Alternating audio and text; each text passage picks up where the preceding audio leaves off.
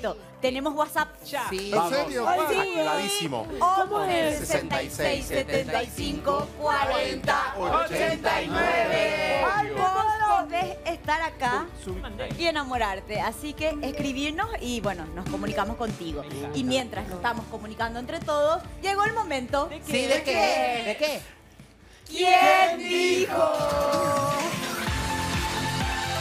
No, Santiago, quiero que me digas quién de las cuatro dijo esta frase. A ver. Estaba en lo de una amiga y un espíritu me agarró de los pies. Ay, Graciela. ¿No será mucho eso? Sí, demasiado. ¿No sería, Estaba en lo de una amiga y un espíritu vino y opa, dijo. ¿No sería el ex? Le quería robar los zapatos. Míralas. Una metáfora. ¿Quién capaz. dijo, querido? San. Un calambre. por ahí. Un calambre. Claro. A ver. ¿Quién? Ay, ay, ay. Dale, Tiene entre dos. No, decime. Ella. ¿Quién?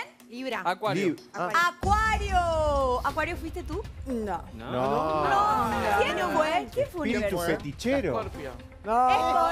Escorpio. Maru, explica, contá. ¿Te acordás? encanta tener Para Scorpio. contarnos. Ay, sí, no. Me estaba haciendo una obra de teatro y directamente me fui a la casa de mi amiga porque no tenía cómo volverme a mi casa.